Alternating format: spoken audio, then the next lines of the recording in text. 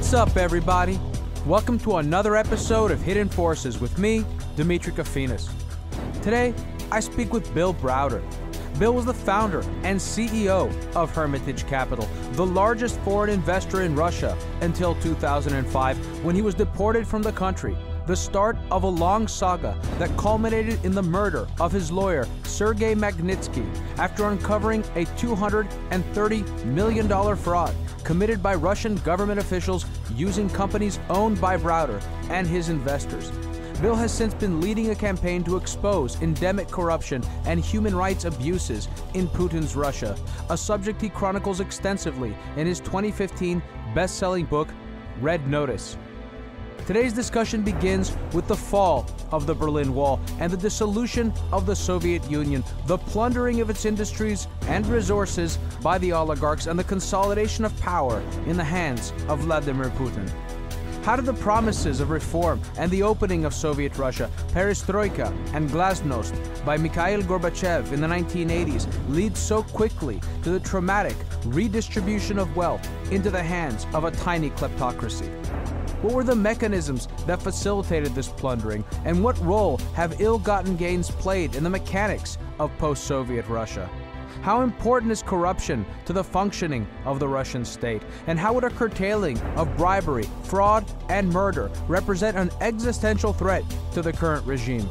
Finally, what does Bill's personal story, one that represents both the benefits of and the perils associated with proximity to power and influence in Putin's Russia, portend about the future of this powerful nation?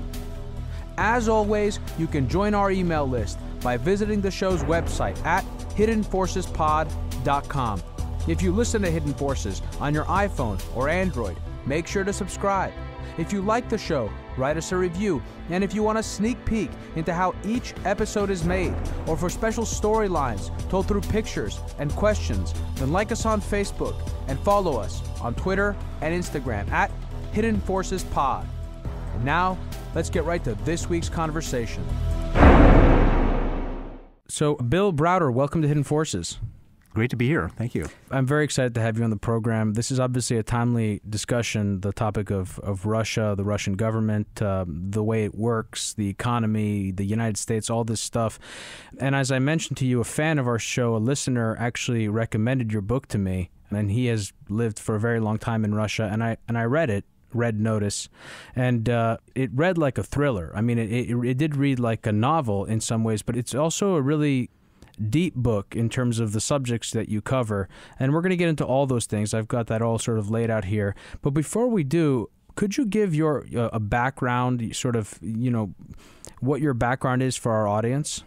Yeah, sure. So you can hear my American accent. I was born in Princeton, New Jersey, raised in Chicago. But I come from a very strange American family in that my grandfather, who was from Kansas, was a labor union organizer in the 1920s, and he was so good at organizing the union that the communists spotted him from Russia. And they said, if you like labor unionism, you're going to love communism. Why don't you come and check it out? And so my grandfather in 1927 went to Moscow. He ended up finding a pretty Russian girl who became my grandmother. And my father was born over there. And then they went back to America in 1932, and he became the leader of the Communist Party of America and stayed in that position for 13 years. So I was born in 1964. I'm 53 years old.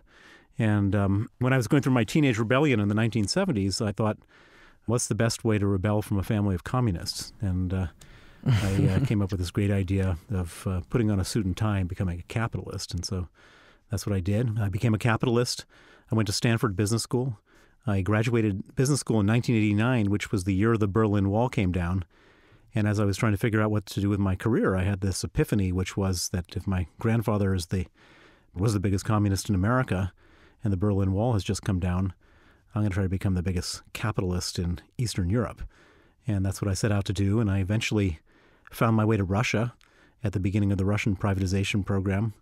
I set up an investment fund called the Hermitage Fund to invest Western capital in these newly privatized companies. Well, we're going to get into that because I actually want to ask you, sorry to interrupt, I want to start with Poland a bit before we get there. Sure. But before we do that, I also had a specific question for you. As I said, I really took the time to read your book. And one of the questions I have for you is, in looking at how your life unfolded, and we'll get into some of the choices that you made along your path, particularly after 1996, and then again in 2005, I think those were important moments, how your childhood and your upbringing, you may think when reflecting on that, sort of made you who you are and influenced the choices that you ended up making in certain crucial moments in your experience in Russia. Yeah. Well, so to focus a little bit on my family and my childhood, I came from a family. So my grandfather, as I mentioned, was this communist, and he had 3 sons, my father and 2 of my uncles. And all 3 of these sons of my grandfather, all strangely, became mathematicians. My father was a genius, child prodigy. He went to MIT at the age of 14, skipping high school. Graduated at the age of 17 and went to Princeton and had his PhD in mathematics by the time he was 21. My uncles, and he became the head of the math department at the University of Chicago. My uncle Bill became the head of the math department at Princeton. My uncle Andy became head of the math department at Brown University.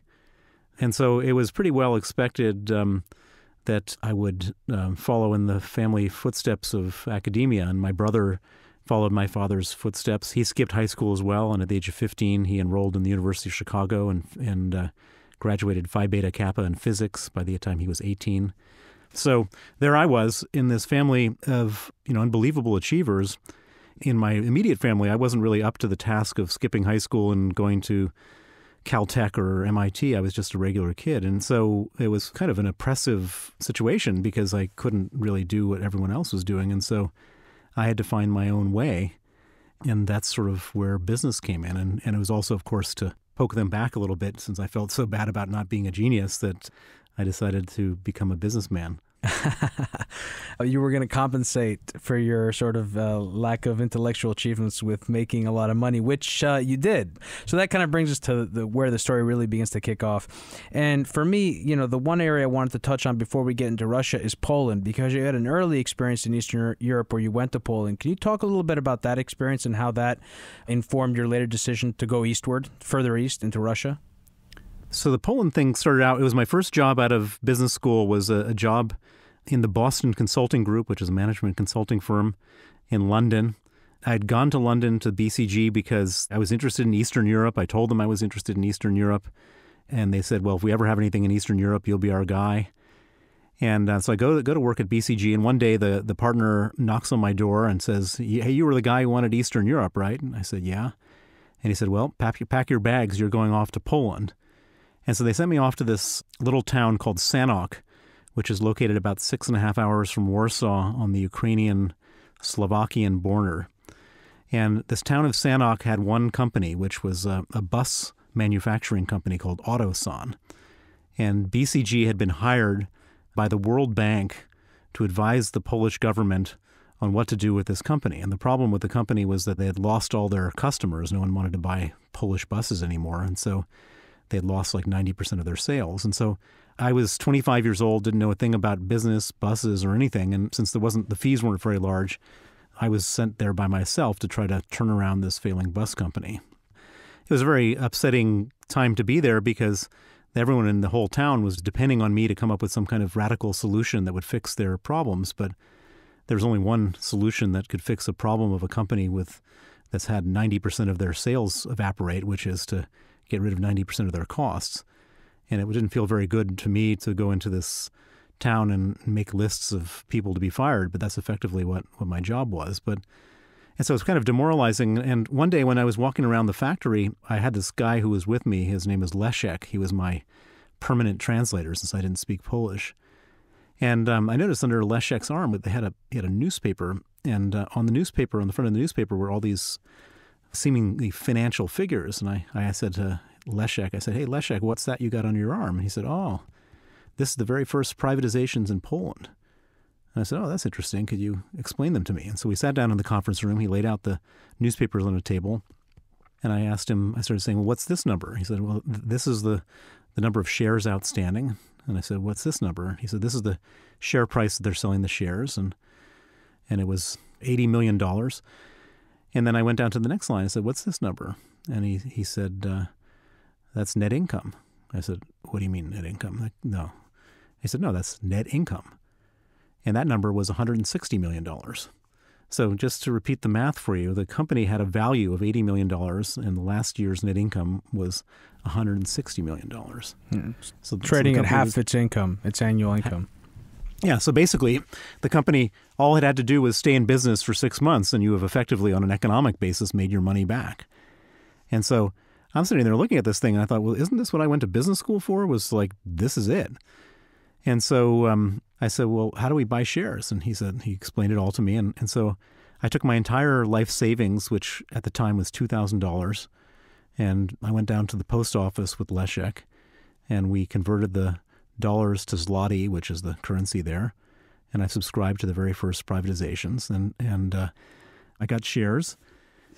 And two things happened. One, I made my final recommendation to the bus company and to the World Bank, and thankfully they ignored my recommendation and continued subsidizing the company, so nobody got fired, which was a great relief to me because I didn't want these people to be out of work.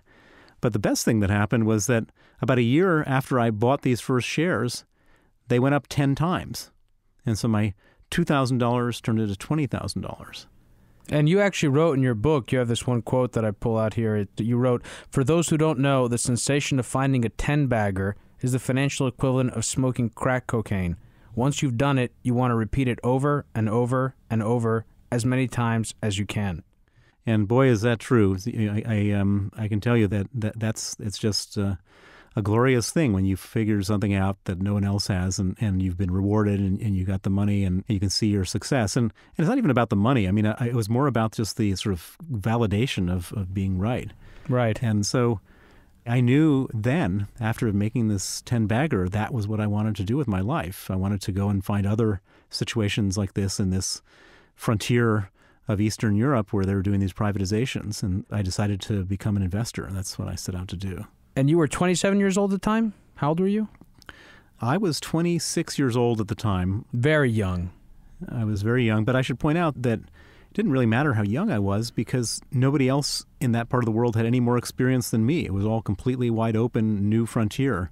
It wasn't like there's a bunch of guys who had been around for 25 years ahead of me who were, keeping the young guys out. I was just as experienced as anybody. In fact, more, because nobody else had done anything from the West. Right, but here you were 4 years out of college at a time when the world was shifting, the poles were shifting in terms of power, and the Cold War was over abruptly, and there was this whole sort of reorganization of Eastern Europe and Russia. And that leads us down the path to Salomon and Bobby Ludwig and your initial investment in Russia. In the interest of time, I don't want to spend too much time going through every single detail because I do want to get to the sort of the most exciting part of this, which is your starting Hermitage Capital, which was your hedge fund with Edmund Safra and other investors. But you made an initial, as I understand it, your first investment in Russia with Salomon under Bobby Ludwig for $25 million. That $25 million became, if I'm not mistaken, $125 million. And then you sort of had the opportunity or made the decision that you wanted to strike it on your own, and you went ahead and did that. Is that right? That's a perfect description of how it played out next in the next chapter of my Eastern European adventure. So you describe very sort of in great detail what that process was like. It's not a huge part of the book, but I am interested in your experience of Edmund Safra as someone, personally, and I'm sure many in the audience have not played at that level. I think that's an interesting thing. Maybe you could just give us just a little bit about who Edmund was, how that process began, and then how sort of you got into Russia with the fund and how you began to invest.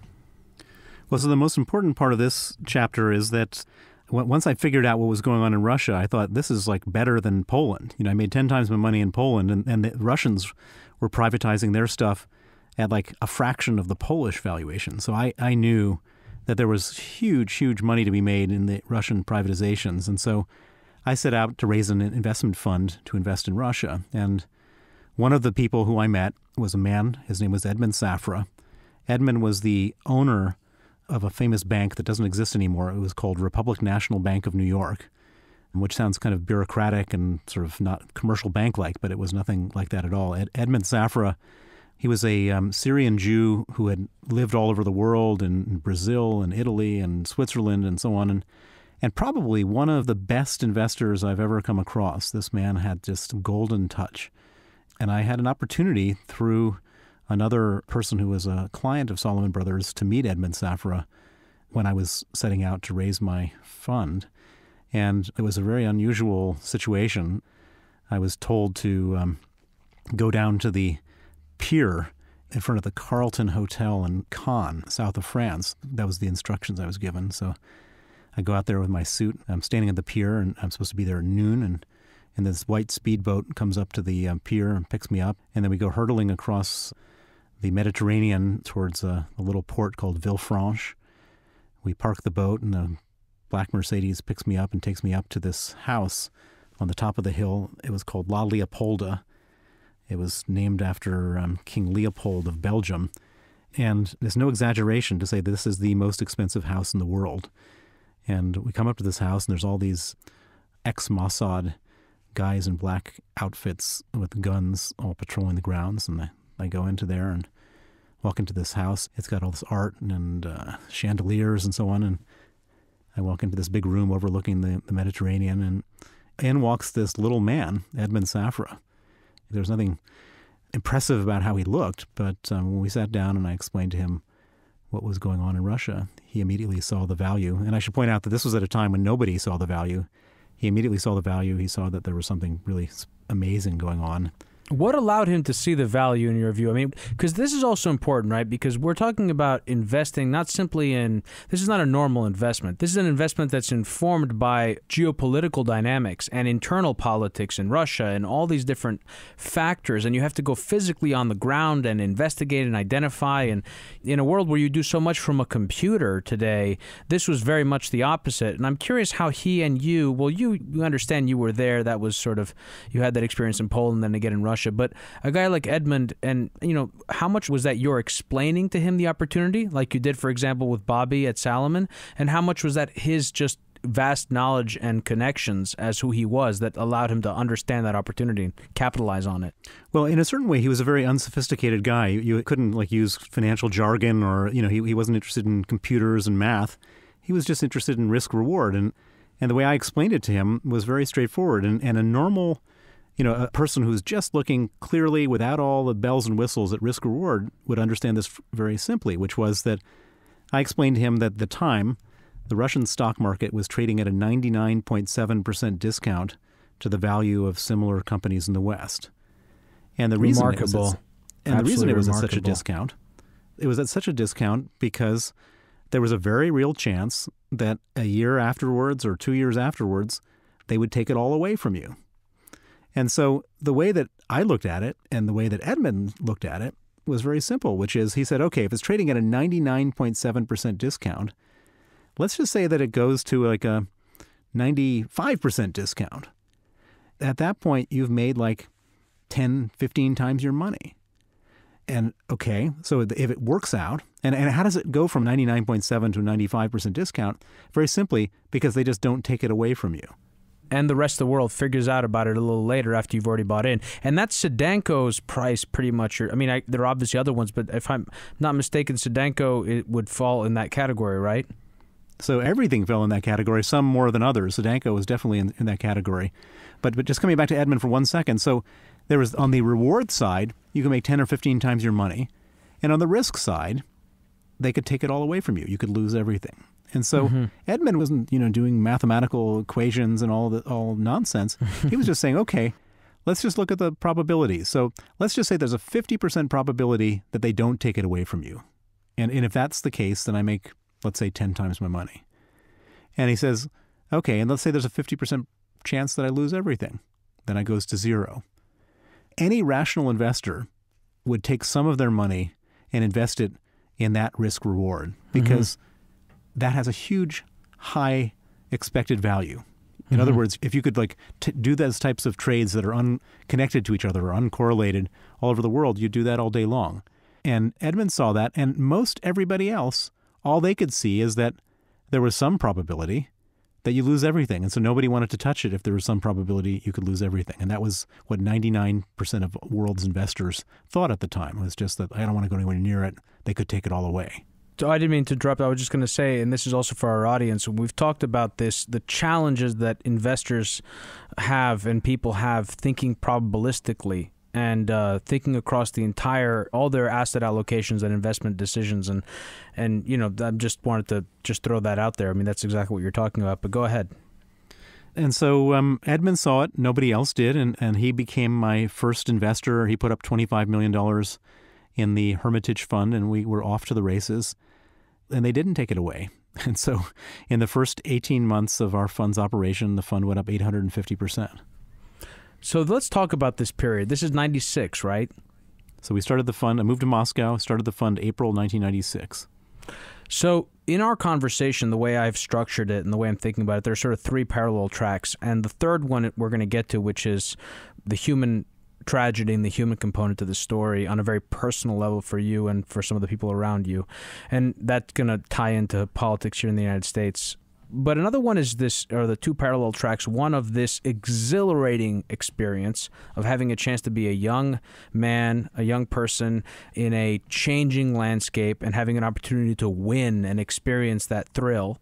And then there's the other part, which is the unfolding tragedy within the Russian economy and within the Russian body politic, which was what the Russian people refer to as euphemistically as kakistroika, which was the process of the privatization through which the oligarchy rose in Russia and eventually led to the consolidation of power of Vladimir Putin, which is something I would love to get into with you. But perhaps you can walk us through how the privatization worked. For example, the use of vouchers and later the loans for shares, and how that process occurred and how you essentially as a foreign investor were able to insert yourself in a process that itself was the Russian connected and wealthy and elite taking basically ownership of the Soviet public infrastructure for themselves.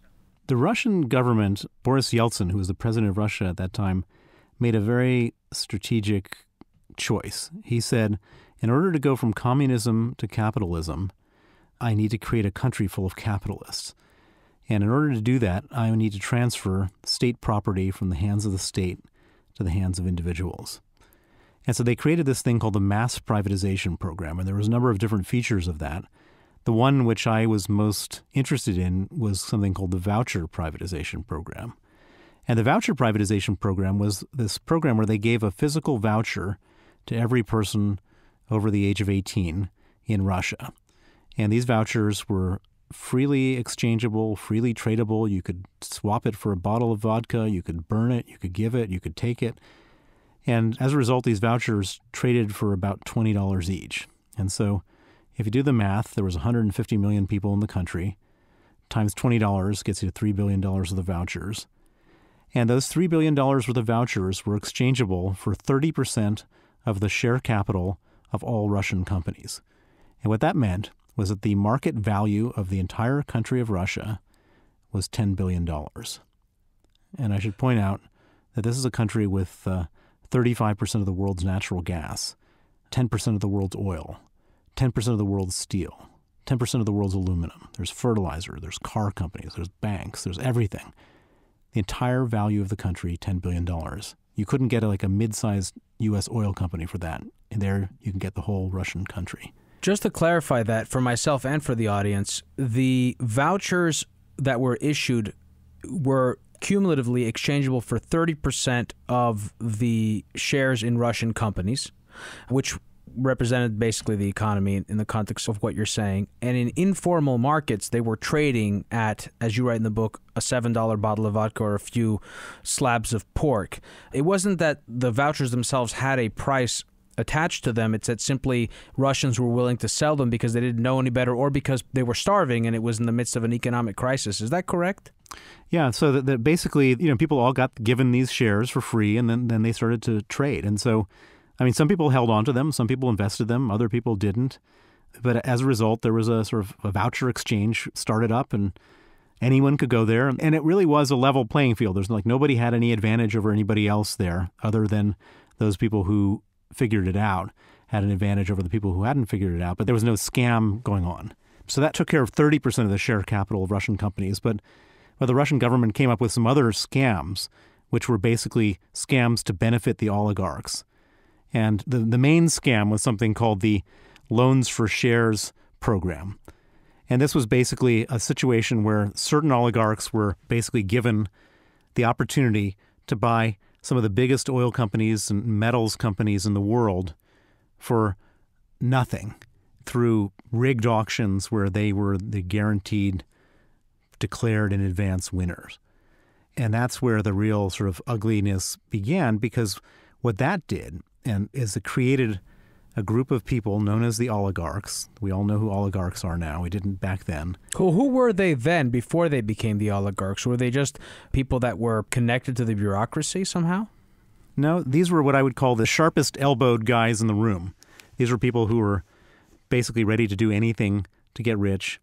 And a lot of people in Russia didn't understand, these new markets. They didn't understand capitalism. And so, you had the most regular people were just like sort of going about their lives, not understanding what was going on. But you had these few people, and there was 22 of them, who basically broke every rule and threatened every person and did everything they needed to do to end up in a situation where they ended up becoming the richest men in the world by doing this. And I say men, there's actually one woman who was the wife of the mayor of Moscow, but everybody else, they're all men, and they all became rich beyond anything any of us could ever imagine. I mean, the amount of money they made was just extraordinary. And not only were they rich, but they flaunted their wealth.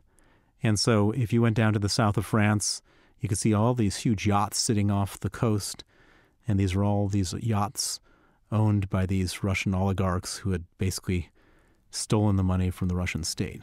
It was a plundering. And there was this centrifuge action, right? This network that was actually sucking the shares from the periphery, basically going to wherever shares existed, getting them at a price in a village or whatever else, collecting them, getting them into blocks, selling them at larger prices into larger blocks, etc., until they got into Moscow, where they were in these exchanges. Maybe you can explain how that worked, but essentially where you and others would be able to bid on or be able to use those vouchers to exchange them for shares in bids. How did that work exactly? I mean, that was the opportunity, right? So let's say that somebody in a little village in Siberia got their voucher like everybody else. And so what would happen was some local character would say, hey, I'll trade you a bottle of vodka for the voucher. And a lot of people said, yeah, sure. So they'd maybe spend $5 or $7 for the bottle of vodka, they'd trade it for the voucher, and then they get like 10 vouchers in this little village. So let's say they spent $7 per voucher, and they put $70 into the whole trade, and they get 10 of these things. And then they take the 10 vouchers to like the next town over, which is slightly bigger, and they would sell those 10 vouchers to some guy in that town for $10 per voucher.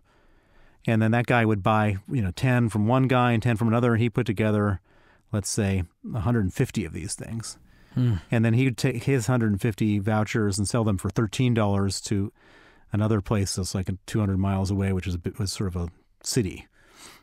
And then that guy would collect 150 from this guy and 150 from that guy. And eventually he would put together a block of, let's say, 2,000 vouchers. And then he would travel all the way to Moscow, and he'd pay, let's say, $13 for his vouchers. And then from there, the guy would have put together a big block in Moscow, and he'd sell them to foreign investors and other people and whoever else had real money for $20 a voucher. So everybody would be making money along this chain. But at $20 a voucher, it still values the whole country at $10 billion, which is nothing. And eventually those vouchers found themselves their way to Moscow, where they would be exchanged for shares in the actual companies. Right. So then this was sort of a crazy thing. The way that they organized the what they call the voucher auctions for shares is that every week or two they would announce what shares were being put up for sale. They would say, we're putting up a block of Lukoil, 6% of the shares of Lukoil, for vouchers.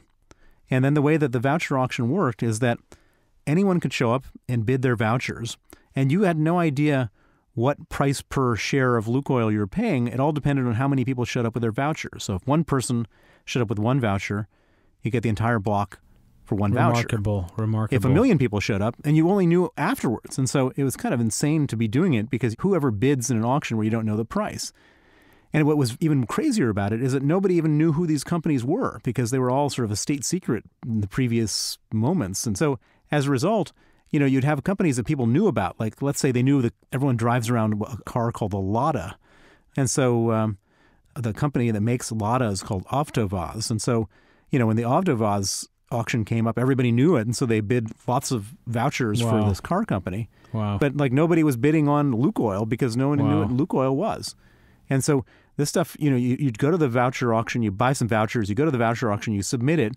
And because nobody knew what any of this stuff was, people weren't being all that competitive about it. And so basically just going to the voucher auction and then submitting your vouchers, and then you wait 3 weeks and get your shares, always it would trade up like 500% the moment you got your shares. And it was just, basically free money. And of course, there was an incentive to prohibit or to disincentivize people to attend the auctions that would be for the most lucrative companies if you were an insider and knew which company was. So the entire process was ripe for corruption, and it was corrupted. And that process was the process by which the entire Russian economy and political system was reset after the fall of the Berlin Wall. Is that a fair thing to say?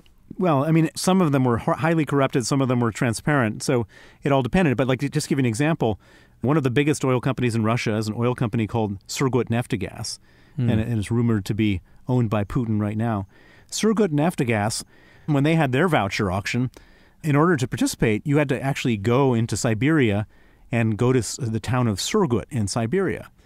And so what do? They close the airport the day before the auction, so no planes can fly in for anyone to submit their vouchers. Wow. Another place, they would put burning tires on the road to stop people from coming in. And so there was a lot of that kind of silliness going on. But I would say the voucher system was not particularly horrifyingly corrupt the way the other ones were. But there was definitely these examples. Like the loans for shares, for example.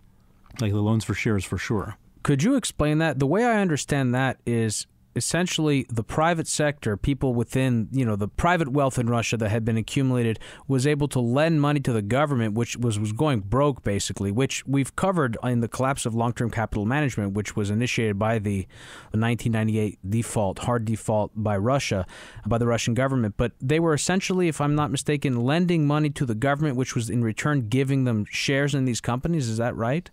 This was a total scam. So the government was basically saying, we don't have any money, which is kind of absurd. I mean, the government didn't have any money, but it's not like these. Well, actually, let me take a step back. So the oligarchs, who were the rich guys at the time, all owned banks. And so they all had banks. Vladimir Putin, for example. All these guys had banks. And so with the banks, the way they went about their business is that they would get a banking license, and then they would go to some minister in the government, let's say the Minister of Defense, and say to the minister, hey, if you put your money on deposit at my bank for zero interest, and I should point out this is a time of hyperinflation, so the inflation rate is 150%, and the bond yields are 175%. So the banker is going to the Minister of Defense, say, put your $500 million in my bank for no interest, and at the end of the year, I will put $10 million in a Swiss bank for you. So the Minister of Defense puts $500 million in the oligarch's bank. The oligarch then goes out and buys government bonds at 175% yield. Wow. And at the end of the year, he gets 175% return on the money. He puts $10 million in the Swiss bank. And he's got all the money. The Ministry of Defense has now gotten the value of their deposits has just dropped dramatically because of the inflation. And so the Russian government didn't have money because they were putting all their money in the oligarchs' banks.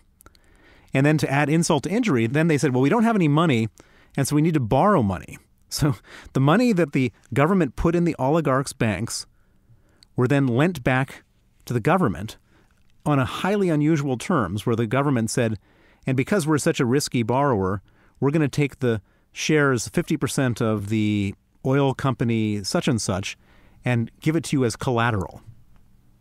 And so I realize it's a very complicated story, but so the government doesn't have money because it's in the banks of the oligarchs. They need to borrow that money. They give the oligarchs collateral of these enormously valuable companies. And then every single one of these loans then defaults. Yeah, crazy. And so these guys ended up getting the most valuable companies in the world. I mean, these are companies the size of Exxon for like $100 million. And it's that not even was $100 million methodical. of their own money, $100 million of money that the government had deposited in their banks. And it's fair to say that was planned, that was architected, that wasn't a coincidence. It was fully thought through, and it wasn't like there was a competition as to who could participate. They went around the room and divided it up between all the oligarchs, and this oligarch got that one, and another oligarch got this one, and that was how it all played itself out. Okay, so this is how I see it, having read your book and just knowing a little bit about this on my own. There is this consolidation of money initially, of ownership in the Russian economy that initially happens. You are, at the time, the biggest foreign investor in the country. There are not many foreign investors to speak of. Is that fair to say? Yeah, so the value of my portfolio had risen to $4.5 billion by the time I was at sort of my peak. With how much initial capital? Well, I mean, it started out at 25 million, but more money came in along the way. But at $4.5 billion, if you had come in on day one, Incredible. You would have made something like 35 times your money. So, and your portfolio was up, and this was 1996 still. I mean, it was within the No. same... So we started in 1996. By the time I got to 2005, my portfolio had gone up to $4.5 billion. I mean, there was a lot of heartache along the way, ups, downs. It went up 850%, down 90%, up 4,500% after that. Well, what I was trying to sort of extract from you there was that initial experience where you had that initial success, right? The fund had the initial success, and it seemed to me, and this is where I would love some clarification, it seemed to me that what was happening in the Russian economy was that this consolidation of money was happening domestically among these new oligarchs. And then whether it was just straight out greed, whether it was some cultural element that you touch on in terms of the fact that you were a foreigner, but there was a desire to take even more. And that's when your stake in Sedanko specifically was diluted from 2.4 to 0.9% in a really just totally shady, below board dilution stock issuance by the head of the company, the head of the controlling interests of that company. Could you walk us through how that happened and then how you managed to reverse that? Because I think that's really interesting and relevant, the fact that you were able to appeal to outside investors because Russia was still not an isolated country. And then with the default in 98, how that caused a turn inward for Russia, which brings us, I think, to this interesting period in the consolidation of power, to me it seems at least, in how sort of we went from consolidating money, the oligarchs emerged, the wealthy, to the consolidation of power in order to bring order to the chaos of Russia, and out of that emerges Vladimir Putin in 2000. Could you walk us through that a little bit? Sure. So Sedanko was a big oil company. I bought shares really very, very cheaply. 96% of the company was owned by a Russian oligarch. I was able to buy 2 and some odd percent in the sort of illiquid secondary market. And then at some point, I think I paid $11 million for 2.4% or something along those lines. And at some point, British Petroleum came in and bought 10% from this oligarch. And they paid, I think, something like 10 times the price that I had paid. And so my $11 million portfolio was worth more than $100 million. And I was celebrating, popping the champagne, thinking, God, I am so good. And apparently the oligarch was looking over at me and thinking to himself, you shouldn't be getting any of that. That's not your money to get. And so what he did was he did a complicated share issue in which he sold shares at a hugely, hugely discounted price to himself and his buddies, and he excluded me, and it was basically an attempt to steal $75 million from me and my investors. And I decided to challenge him publicly, and I went through this long, very scary process of... Very scary. First confronting him, and that didn't work, and then taking it to the newspapers, and that didn't work, and there were lots of nasty threats, and people were all predicting my imminent demise, and I had a whole team of bodyguards going around with me everywhere. That was really scary, Bill. I don't mean to interrupt again, but that's really scary. I mean, what drove you to make that decision to sort of, you could say it was almost reckless. Someone could say that was, you put yourself at risk, a tremendous risk, though you came out of that. What led you to make that decision to sort of step on the gas in that moment? So I felt like if I allowed this guy to get away with it, if I allowed him to steal from me, then it would just be open season on everybody stealing from me. And that would be the end of my business, the end of my career, and the end of my clients' money. And I felt some deep sense of responsibility and a sense of righteous indignation that these people cannot be allowed to do this. It just seemed wrong and unfair. And so I took the decision that I'm going to fight these guys. I'm going to go to war with them and I'm going to fight them. And nobody ever did that. Nobody fought, with the oligarchs. These people were, very dangerous individuals. And I went to war with the oligarchs. And Edmund Safra sent in a huge team of bodyguards to look after me. When I was driving around Moscow, we had lead cars and side cars and lag cars, and they would come to my apartment and scope out the rooftops for snipers and look for bombs and then escort me in. And it was very scary. Very scary. I was sort of thinking about how to progress this conversation, but the reality is, in many ways, I don't know what your security situation is now, but certainly as the story progresses, and we can kind of get to that point, you make it through this period and you manage to have those shares returned and not diluted. You basically regain control of your company and the assets that you had. But things in Russia change with the collapse in the economy and the default and the turn inward. These investors who were, the oligarchs who were challenging you and the money in your fund and looking to take it from you, they, at that point, the leverage that foreign investors had over them went away because Russia was basically isolated. They became a financial pariah, and that seemed to really create a much more lawless environment. That environment, of course, led to the ascendancy of Vladimir Putin. Maybe we can just kind of get into then what happened in 2005 rather than try to go through the entire history, just because I feel like, just talking to you now, the significance of the choices that you've made and where you are today, and I do want to get into Sergei Magnitsky and your experience after 2005. Maybe you could just tell us what your experience has been since 2005, since you were detained and returned and went back to London, basically lost Hermitage or were not able to go back, had to liquidate your fund. What happened there, and what has sort of the progression since been, and what has your life been like? After Sedanko, after this fight with the oligarch, which I won, I developed this fearlessness. I thought, wow, I beat an oligarch. I was able to get completely back whole. And then I started taking on other oligarchs. And for a period of time, Vladimir Putin seemed to be on my side because we were fighting with the same guys. He was fighting with the guys because they were stealing power from him, and I was fighting with these guys because they were stealing money from me. And so for about 4 years, and I should point out, I never met the guy. I've never met Vladimir Putin. But for about 4 years, every time I would go into a fight with an oligarch, he would quietly or sometimes very publicly step in on my side with some decree or some action. And it just created this enormously positive situation for me. And the value of my portfolio went up dramatically. And that was all really great until one day he decided to win his war with the oligarchs by arresting the richest man in Russia, a man named Mikhail Gorbachev. Just to clarify, you're implying that people assumed that you were working under the protection of Vladimir Putin. Nobody knew what the deal was, but they thought, okay, in Russia, everything is a conspiracy. There's nothing is as it seems. And so they were saying, there's no way that this guy from Chicago, south side of Chicago, is going to be taking on the oligarchs on his own volition. That just is impossible. That couldn't happen. It just doesn't make sense.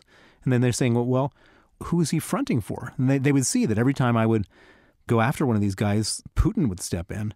And so they assumed that this must be like a Putin project, that I was just like some kind of clever Putin trick to go after the oligarchs. And nobody wanted to mess with Putin. And so the unspoken assumption was that you didn't touch Bill Browder. And I wasn't going to alert people to the fact that this was nonsense because it was protecting me. And so for 4 years, I let people make whatever assumptions they wanted to make. As I said, I never spoke to Putin. I had nothing to do with him, but he was very much, your enemy's enemy is your friend. And so I was going after his enemies, and he was knocking them over as I would go after them. And so that was really quite a successful time for me. But he wasn't doing it because he's a good guy. He was doing it because he wanted to take away the power from the oligarchs because they were stealing that power from him. And he went after the richest guy in Russia at the end of 2003, a guy named Mikhail Gorbachev, the owner of an oil company called Yukos, worth $15 billion. They arrested him off his jet in Siberia. They put him on trial, and they allowed the television cameras to come in to the courtroom and film the richest man in Russia sitting in a cage. And that had a tremendous psychological effect on all the other rich guys. Imagine you're sitting on your yacht parked off the Hotel du Cap in Antibes, France, and you see a guy far better, far richer, far more powerful than you sitting in a cage. And what's your natural reaction going to be? You don't want to sit in that cage. And so one by one, these guys went back to Putin and said, Vladimir, what do we have to do so we don't sit in a cage? And he said, real simple, 50%. And I'm not talking about 50% for the Russian government or 50% for the presidential administration of Russia. I'm talking about 50% for Vladimir Putin. 50% of what? Of earnings? And No, 50% of everything. Assets, earnings, cash flow, everything. How do we know that number? I've heard you use that number before. Where does that number come from? Is that something that sort of is just spoken of in private circles in Russia? Yeah, everybody knew it. It was well known. It was commonly known because everyone had to do it. And it's been proven. And of course, stay out of politics too, I assume. Don't challenge me in any election, I assume, would also be part of that deal. Yeah, well, the main thing is he wanted the money, but he also didn't want anyone to unseat him because, you get a lot more money in the future if you stay in power. And so he didn't want anyone involved in politics. He wanted half their money, and they all just wanted to stay out of jail and stay alive. And so he won his war with the oligarchs, but then when he became the richest man in Russia, all of my exposés of corruption against oligarchs was no longer against his enemies. It was going after his own personal financial interests. And that's what led to my expulsion in 2005. I was flying back to Russia from a weekend trip in London, and I was in the VIP lounge at Sheremetyevo 2 Airport, which is their main international airport. And I was waiting for my passport to be processed, and they didn't process my passport. Instead, 4 heavily armed border guards burst into the lounge, grabbed me, frog-marched me down to the detention center of the airport, arrested me, kept me there for 15 hours, and then put me on a flight back to London. And subsequently, I got a letter from the Foreign Ministry of Russia saying that I had been expelled from Russia because I was a threat to national security.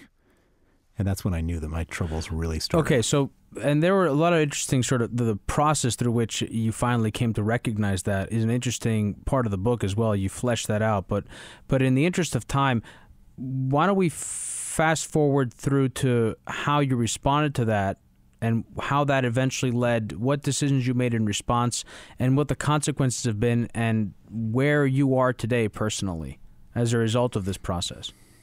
So after I was expelled, I said to myself, these guys don't tend to go after their enemies mildly. They tend to do so with extreme prejudice. And just being expelled seemed to me to be a pretty mild sanction. And so I looked around and said, where am I exposed? And I was exposed in having a big team of people in Moscow. And I was exposed in having a lot of assets in Moscow. And so I instructed all of my people and their families to evacuate and come to London. And then once they got to London, I instructed them to liquidate every holding that we had in Russia as quickly and quietly as we could. And we got everybody out, and we got our money out. And I thought, wow, that was scary, but we got everybody and everything out. There's nothing much more they could do. Well, I couldn't have been more wrong. 18 months after I was expelled, and I should point out that I did keep a small office in Moscow in case the storm ever blew over. And 18 months after I was expelled, 25 police officers raided my office in Moscow. 25 more officers raided the office of an American law firm that I used out there. And they were looking for the stamps, seals, and certificates for our investment holding companies through which we had invested all of our money in Russia, not knowing that these companies were empty. And they found all the stuff at the law firm. They grabbed it. And then the next thing we know, the stamps, seals, and certificates that were seized by the police were then used to fraudulently re-register our empty investment holding companies out of our name into the name of a man who had been convicted of murder and let out of jail early by the police.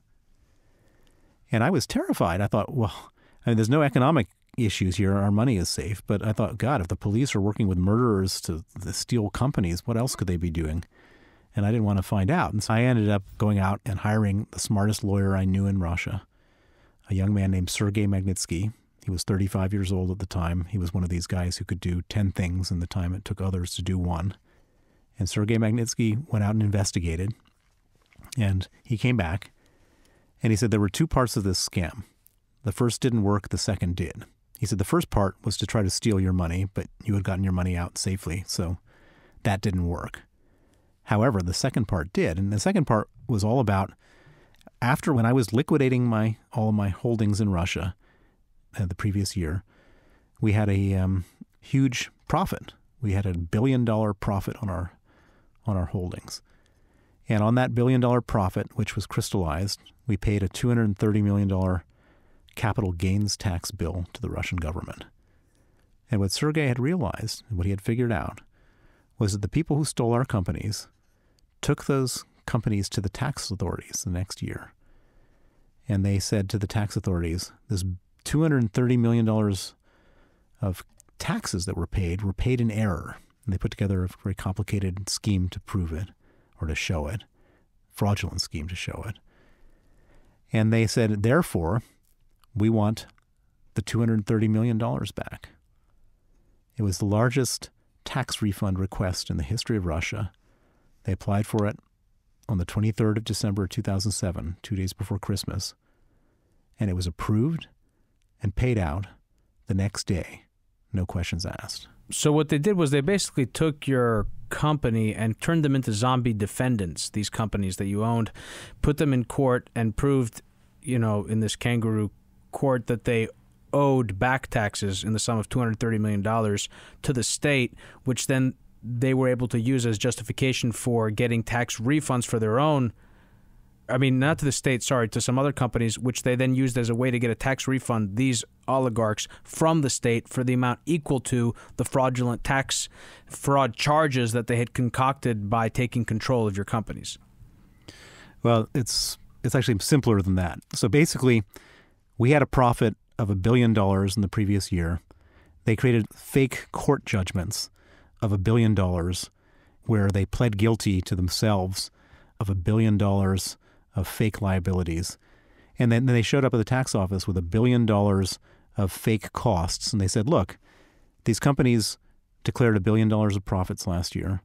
And they showed up with these sort of kangaroo court decisions of $1 billion of fake losses. And they said, $1 billion minus $1 billion gives you to zero. And therefore, there was no profits last year. And the $230 million of capital gains tax was paid in error. And they wanted it back. And I should just point out, if this is too complicated for everybody, that this is not my money that was being stolen. The $230 million that was stolen was the Russian government's money. Right. So you've got a bunch of corrupt Russian government officials stealing their own money. And so when we discovered this, when Sergei Magnitsky discovered this, we were sure this must be a rogue operation, because why would Putin allow his own officials to steal this money? And we thought if we just put it out in the public, then the good guys would get the bad guys, and that would be the end of the story. And so that's what we did. We publicized it. We wrote criminal complaints everywhere. And then Sergei Magnitsky testified against some of these police officers who conducted the raid at the Russian State Investigative Committee, their version of the FBI. And we sat back and waited for the good guys to get the bad guys. It turns out that in Putin's Russia, there are no good guys, just bad guys. And instead of arresting the people who stole the money, about 5 weeks after Sergei testified, on 24th of November 2008, the same officers he testified against came to his home at 8 in the morning, arrested him, put him in pretrial detention, where he was then tortured to get him to withdraw his testimony. They put him in cells with 14 inmates and 8 beds and left the lights on 24 hours a day to impose sleep deprivation. They put him in cells with no heat and no window panes in December in Moscow, so he nearly froze to death. They put him in cells with no toilet, just a hole in the floor where the sewage would bubble up. They'd move him from cell to cell to cell in the middle of the night. And the purpose of all this was to get him to withdraw his testimony against the police officers. And they wanted to get him to sign a false confession to say that he had stolen the $230 million, and he did so on my instruction. And Sergei was a man of unbelievable principle, and they completely misjudged him. They thought, tax attorney sitting in a fancy office, he'll buckle in the first moment of pressure. But for Sergei, the idea of perjuring himself and bearing false witness was far more painful than what they were subjecting him to. And he refused to perjure himself. He refused to sign their false confession. And the situation just kept on escalating and getting worse and worse and worse for Sergei. And after about 6 months of this, his health started to fail. He started to get terrible pains in his stomach. He lost 20 kilos or 40 pounds. and he was diagnosed as having pancreatitis and gallstones and needing an operation. And a week before the operation was due, the same people came to him again asking for the signature on the false confession. Again, he refused. And in retaliation, they abruptly moved him to a different prison, a maximum security prison called Butyrka, which is considered by those who know to be one of the worst prisons in Russia. And most significantly for Sergei is that at Butyrka they had no medical facilities. And at Butyrka his health completely broke down. He went into constant, agonizing, ear-piercing pain. They refused him all medical attention. He and his lawyers wrote 20 different desperate requests to every different branch of the criminal justice system begging for medical attention. And every different branch either ignored or in some cases denied in writing his request for medical attention. And it got so bad that on the night of November 16th, he went into critical condition. On that night, the Butyrka authorities didn't want to have responsibility for him anymore. And so they put him in an ambulance and sent him across town to a different prison that had a medical wing. But instead of putting him in the emergency room, they put him in an isolation cell. They chained him to a bed, and then 8 riot guards came into the cell with rubber batons and beat him to death. Horrific. Horrifying. It's a horrifying story. He was it's a horrifying 37 story. years old. 37 years old. He A left a wife horrifying and 2 story. children. You write about it, and you speak about it rather eloquently as well. I've heard you talk about it before. It's hard not to listen to that story, and for whatever reason, I mean, there are many tragedies in the world, whether it's the way you tell it or the details of the story or some combination therein, it resonates for me more than most stories of injustice. And so in his memory and in the pursuit of justice for him and for other people that were involved with you and your company, this eventually led you to Congress in the United States and eventually to the passing of the Magnitsky Act, which I do want to ask you about because that's central to some of the political intrigue in the United States with the current administration. Can you talk to us a little bit about what that act is? It was eventually passed, I believe, in 2012 and signed into law by President Obama, and the surprising level of significance it's actually had in sort of inciting the Putin government and being a real sore spot for them. Could you walk us through that? So the morning after Sergei was killed, I got the news at 7:45 a.m., and it was the most horrifying, life-destroying, painful, traumatic news I could have ever gotten. And I made a vow on that morning to his memory, to his family, and to myself that I was going to go out and use every resource I had and all my energy to go after the people who killed him and make sure they face justice. And I've put aside all of my business activities since then and spent the last 8 years on a mission to make sure that Sergei Magnitsky gets justice. And it became very clear very quickly that the Putin administration and Vladimir Putin personally were not going to allow that to happen. He personally got involved in the exoneration of everybody involved, gave them state honors and promotions and all sorts of other things. And so I said to myself, if we can't get justice inside of Russia, then we're going to get justice outside of Russia. And then the question is, how do we do that? And I came up with this idea, which is the people who did this terrible crime did it for money. They did it for $230 million. And they don't keep that money in Russia. They keep it in the West. They keep it in London and New York and Geneva.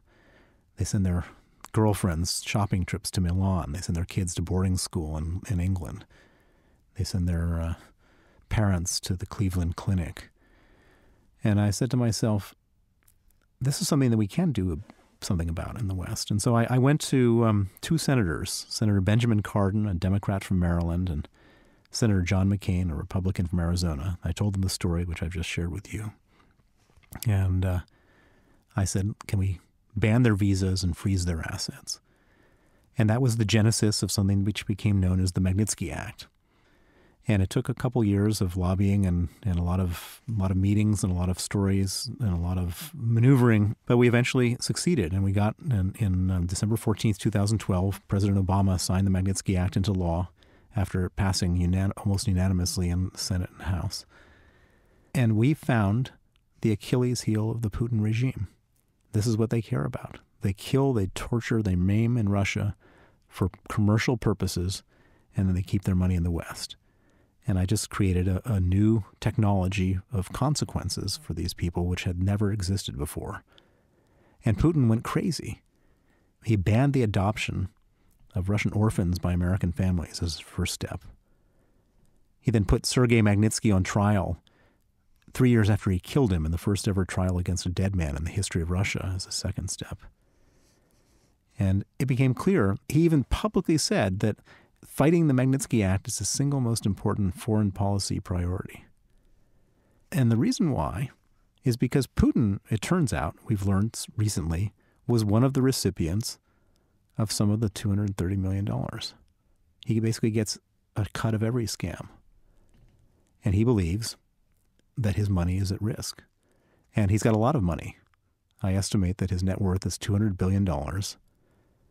And he thinks that all that money, which is being held by oligarchs in the West, could eventually be frozen. And that's why he cares about it so much.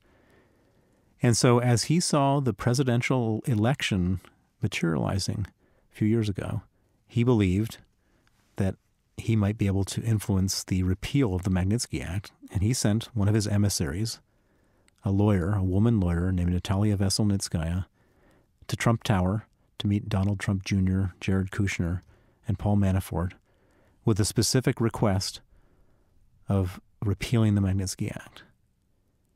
And this meeting, which everyone knows about now, has become the center of the whole Russia collusion scandal. And nobody knows exactly what happened in that meeting and what was agreed, or if anything was agreed, and this now makes up the center of the whole Mueller investigation. And remarkably, this story of terrible, tragic story of what happened to Sergei Magnitsky has now entered and become a part of the whole American political scandal. Do you believe, because one of the centerpieces of this conversation, at least as it's played out in the media, is that Donald Trump is compromised. He's been compromised by FSB intelligence, by Putin, by the government in Russia. There are some specific suggestions about how he's been compromised, but putting that aside, do you believe he has been, that he's been compromised essentially, and that that's part of what's going on here? I don't know. I have no idea. And fortunately, I don't have to know, because there's a person with resources which are literally infinitely greater than mine, a man named Robert Mueller, who can wiretap, he can subpoena, he can interview, he can interrogate, and get evidence from everybody. And he's conducting an investigation, and when he's finished with that investigation, you'll know and I'll know and Donald Trump will know what the truth is. And I look forward to that, because we're in a terribly horrible world right now where all confidence has basically disappeared, because we don't know whether there was or wasn't collusion. And if there was, it's horrific. And if there wasn't, it's equally horrific. And we can't live in this world of uncertainty right now.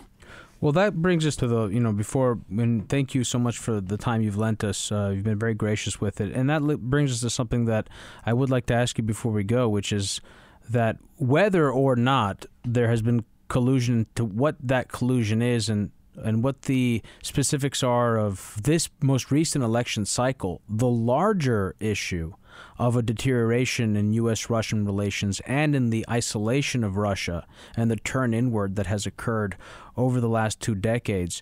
For Russia, it's uniquely tragic. For Russian citizens, it's uniquely tragic and unfortunate. For the world, it's alarming and concerning, because we ended the 20th century with high hopes, with Boris Yeltsin and Bill Clinton standing at the podium smiling and laughing, and us seeing that and saying, okay, the future is the U.S. and Russia holding hands into the sunlight, Casablanca. But in fact, what we have now is what many call a new Cold War, and it certainly feels like that in many ways. It's not, it doesn't have the ideological aspects of the Cold War, but it's concerning, and it's concerning in light of the geopolitical issues with North Korea. It's concerning given the current size of the Chinese economy and the Chinese government and all the uncertainties in this increasingly multipolar world. What do you see as the future for U.S.-Russian relations, and what could go right to sort of set things on a better path in your view? Well, I think the future is very bleak. I think this is all driven ultimately by Putin's corruption. I think that he's stolen so much money that he has no choice but to try to stay in power until he dies.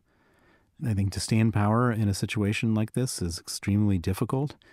And to do so, he needs to do a lot of really terrible things in terms of domestic repression. And he needs to also do some terrible things in the West in order to distract his population with wars, foreign wars in Ukraine and Syria and other places. And I don't see a scenario where it ends nicely.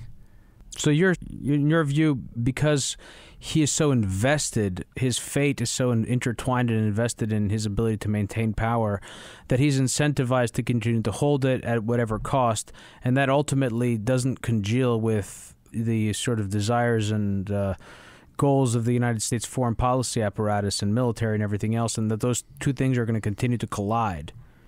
He needs to have foreign enemies, and he needs to be enemies of the United States in order to distract people from hating him. They've got to hate the West. They have to hate America.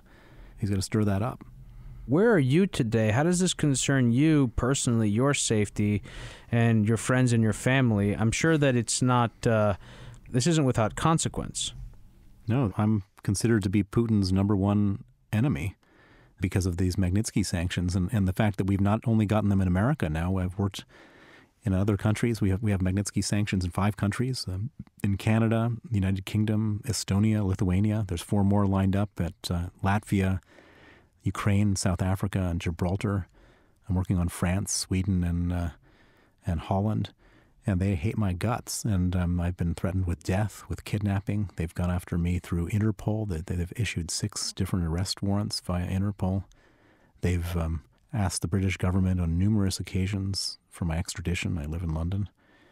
They're after me. But, my duty is to Sergei Magnitsky and justice. He was much braver than I could ever be by challenging them sitting in their custody, and I owe it to him and to his memory and to his family that I don't stop and I carry on until justice is done. Well, Mr. Browder, I thank you for your time, and I wish you the best with your work in servicing Sergei's memory. It's no small task, and you've certainly put yourself in a difficult situation, and I do wish you the best, and I hope you stay safe. Thank you so much. Thank you. And that was my episode with Bill Browder. I want to thank Bill for being on my program. Today's episode was produced by me and edited by Stylianos Nicolaou. For more episodes, you can check out our website at hiddenforcespod.com.